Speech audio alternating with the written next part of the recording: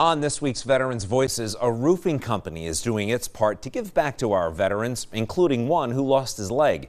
And he says he's grateful for the support during a rough time. Truman Heritage Habitat for Humanity helps on average about 12 veterans a year with major home repairs. On this day, they're putting on a new roof for Tim Tevis. Tevis served 3 years in the U.S. Air Force during Desert Storm.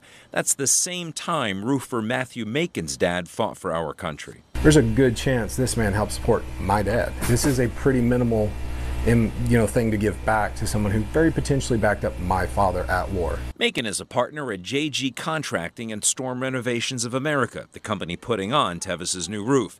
It's all part of the Owen Corning National Roof Deployment Project. Since 2016, they've given new roofs to more than 450 military members. There are a lot of veterans out there that need stuff like this, that need help.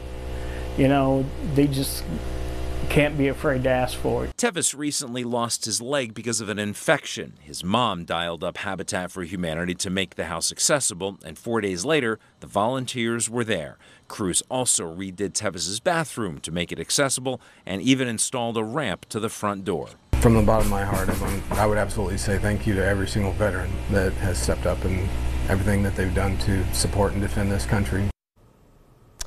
And if you have an idea for us at Veterans Voices, all you have to do is shoot me an email, ntoma@PAHomepage.com.